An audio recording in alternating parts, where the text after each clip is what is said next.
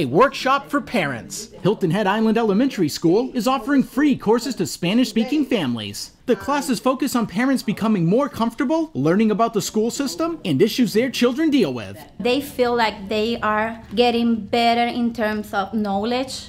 There's many things that they don't know about the system here in the United States, and they're learning and they are willing to learn. To be involved with our school community. During the first 6-week workshop, the school teamed with NAMI Lowcountry to present a series of classes about mental health issues like anxiety and depression. NAMI stands for mental illness, but really the program is about behavioral health, which is the prevention part.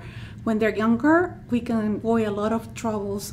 Parents learn brain development. They learn how to communicate when a child has a crisis. But the most important thing, they start seeing things from a different point of view and approaching their problems with behavior in a different way. At the end of the school year last year, parents were asked to complete a survey asking them what issues they would like to learn more about. The parents responded, saying they would like more information about technology and mental health issues. I think the one thing that we really want our families to get from this is that we're a partner with them in their child's education, and it goes beyond the school hours, and it truly takes a village. So we want parents to feel comfortable coming into our school and participating in their child's education in any capacity, and we want them also to understand that we go beyond the school hours and school days and school wall, because we just want to work together to best offer support for all the students here. More than 20 families have enjoyed taking part in the first workshop. They don't know very well the language, and as much they attend to the classes, they learn, they develop vocabulary,